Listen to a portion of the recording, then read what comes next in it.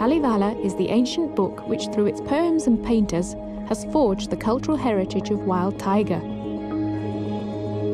Located in the extreme east of Finland, the area is characterized by the profound relationship between nature and man. In Kumo, the spirit of Kalevala village opens its doors, offering an immersion in local traditions and cuisine. Beyond these doors, the forest harbours a fauna of wild animals, with some species now extremely rare in Europe. Kumo is currently hosting the International Festival of Chamber Music, whose fame has crossed the frontiers of Europe.